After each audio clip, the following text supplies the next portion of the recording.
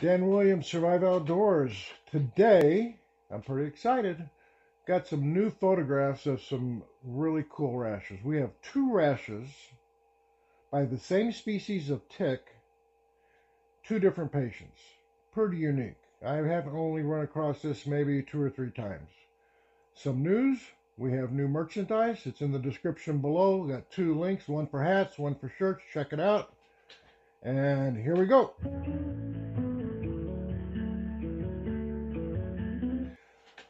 Okay, I'm going to give you two case presentations, and we're going to call one patient A and one patient B, and then I have a third case that I'll bring up at the end, and we're going to have these pretty interesting photographs for you to evaluate.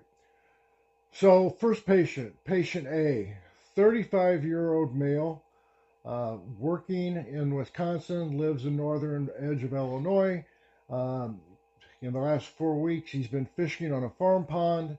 He does work outdoors. He comes in with this rash. It is somewhat diffuse, meaning it's all over his body. And there are these oval, circular, very slight red. You have to look really closely to see these. There's many of them on his back, on his arm, behind his knee. So he went into the emergency room with just this rash up in Wisconsin somewhere. They drew blood. It was all normal. They assessed him. They didn't know what it was, and they gave him a steroid cream, even though it didn't itch. So I really don't understand that, but they gave him something. He comes and sees me 2 weeks later with the same rash. Sometimes it fades. Sometimes it becomes redder. And it does not itch. And then he tells me, and I'm somewhat perplexed when I saw it, not sure what it was, but then he tells me that his shoulders are really aching him and he's more fatigued than normal. This is a healthy looking guy. No previous illnesses, nothing. But as soon as he's told me about his joint pain, then all the red flags went up in my head. So we drew Lyme, ehrlichiosis, and babesiosis, and I'm going to show you his blood results here. Not only did he have one, he had two, he had three, he had 4 of the 5 bands of IgM. Remember we talked about the bands. IgM is the early antibody that you have to look at, and then after that goes away, you get the IgG antibody, and you have to have 3 of the 5 bands of the first one. He had 4 of the 5. Started him on doxycycline. I talked to him about 5 days after that. Happy as can be, he feels so much better. So what he had was disseminated Lyme, early disseminated Lyme, the second stage of Lyme disease. So the second stage of Lyme disease can be a few weeks, or it can be up to a few months. And if you don't catch it early, that's when it can affect your heart, severe arthritis of your joints. His heart and his rhythm was fine, there was no problems.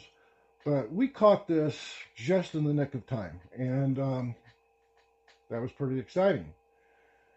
Patient B, within this month, 62-year-old female, always wanted to see Cape Cod, and she goes out northeast with her husband to view Cape Cod. Beautiful area. I've been there once.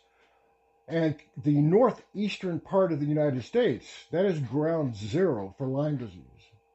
She comes back 2 weeks later, and on her belly, she has this classic textbook rash of Lyme disease. I mean, it is like right out of the books. And you're going to get to see that rash. Both individuals are positive for Lyme disease. Both individuals were treated with doxy, and you have 2 different rashes. Both rashes did not itch. They do not burn. Vitals were stable. Both patients are going to get better. But this little vector Lyme disease tick, this deer tick, this year, we've already at our clinic had, I think, 7 cases. It's the most I've ever seen. So these tick-borne illnesses are on the rise this year, big time. Almost a mistake. Have a conservation officer in his 30s come sees me. He has a red rash around his ankle. It is not warm. Sometimes he says it's warm. It fluctuates. No history of gout. Vitals are fine. He's not limping. No trauma. So I look at it. I draw a uric acid level to check for gout because this rash is really funky. It's not round and oval like the first patient. He doesn't have a target lesion like the second patient, and it's around a joint. His joint is mildly sore. No other symptoms, no other joint pain, no other rash. So I basically start him on prednisone, low dose, going to treat the gout. Talk to him 2 days later, he's feeling better. On the fourth day, it came back and he wasn't doing well. He goes to another clinic and they start him on an antibiotic, clindamycin, and I call him up and he says it's just not getting better. I said, I was home the other night thinking about this and I'm like, we need to get you back in. Why? He's a conservation officer. Am I kidding myself? Really? I had him come back. I drew Lyme. I drew ehrlichiosis. I drew babesiosis. Should have picked it up on the first visit. His Lyme disease, his Lyme titers come back. He's positive for Lyme disease. So occupational hazard. You got to think of that. So if you hunt, if you fish, if you camp, it's something that you want to think about. So I'm putting this video up for a couple reasons. The rashes are really important for you to look at. None of you will miss the target rash. But the other rash, where you get multiple little red ovals or circles, that one is important. So check it out. Be aware of those rashes that you might pick up if you're in the outdoors, backpacking, hiking. Think about where you're going. Make sure you cover yourself for prevention with picaridin.